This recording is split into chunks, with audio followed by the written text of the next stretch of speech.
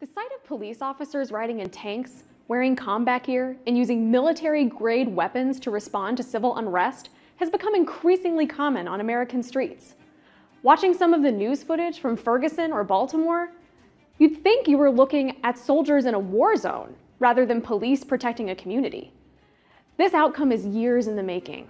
Police forces with highly specialized military equipment and training, such as SWAT teams and police paramilitary units, were first used in the 1960s, and their use has been expanding ever since. SWAT teams are now deployed an estimated 80,000 times a year in the U.S., up from just 3,000 deployments in 1980. How did this happen? After all, the police and military are meant to serve very different purposes. The police are meant to be peacekeepers, serving and protecting civilians where they live, while the military is for waging war and destroying external threats to national security.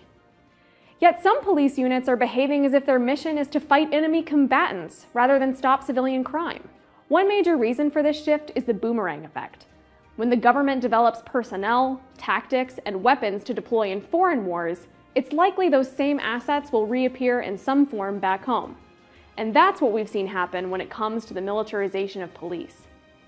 The first SWAT team was founded by a Marine named John Nelson, a Vietnam War veteran who became an officer with the Los Angeles Police Department when he returned home in the 1960s. In Vietnam, Nelson had been a part of an elite force recon unit, renowned for their advanced training, high kill rates, and operations behind enemy lines. When the LAPD was looking for a new way to control large crowds after the Watts riots of 1965, Nelson saw an opportunity to use his military training. He suggested developing a squad within the police department of highly trained police officers with special weapons to respond to such events.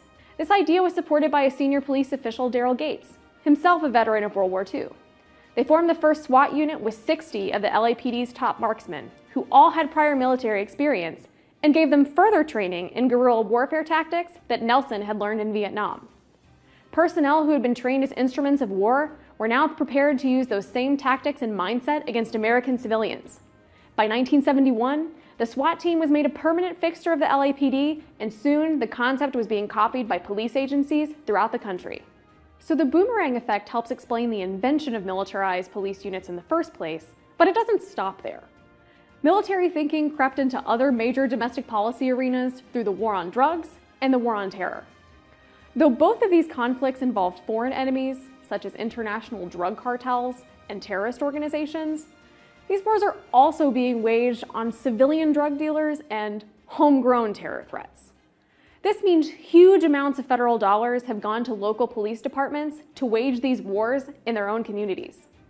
For example, SWAT teams are routinely used for no-knock drug raids, where heavily armed officers wearing body armor burst into civilian homes to try to catch suspects before they can destroy evidence.